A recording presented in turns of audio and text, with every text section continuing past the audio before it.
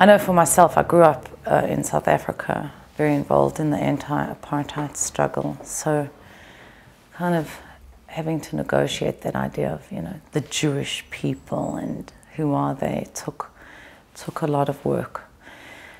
First off, we are all descended from Adam.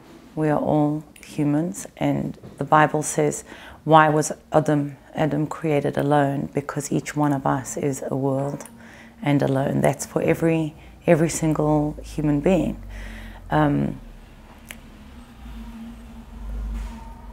We each have a gift that we have to give to this world.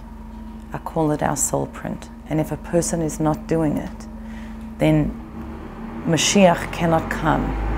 Reality cannot be completed until every one of us does that work.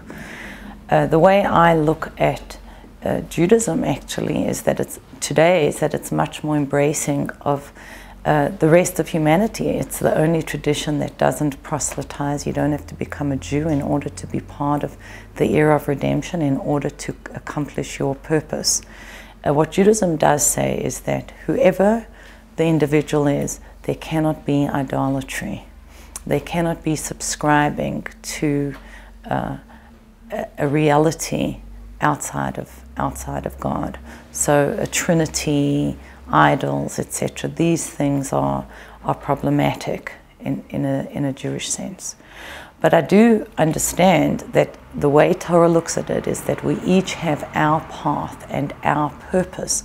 Each individual has their soul print, and then each nation has their quality. So for example, if you look at the story of Queen Esther, we are told that Esther found favor in the eyes of everyone who saw her.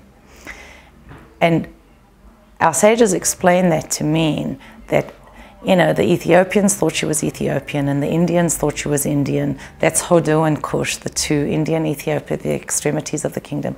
Everyone thought she was one of theirs. I mean, could you imagine someone saying, she's from the Midwest, no, she's from India, no, she's from New York, she's from England. They identified with her because she had the point in her. She had all of them inside of herself. She was a collective soul. Each nation, what I'm bringing out from the story is that each nation has its flavor, its quality, its gift. And we have to fulfill our purpose, both as an individual and as a member of our nation. And the Jewish people have their purpose, which is a distinct purpose, just as the other nations have their purpose, which is distinct.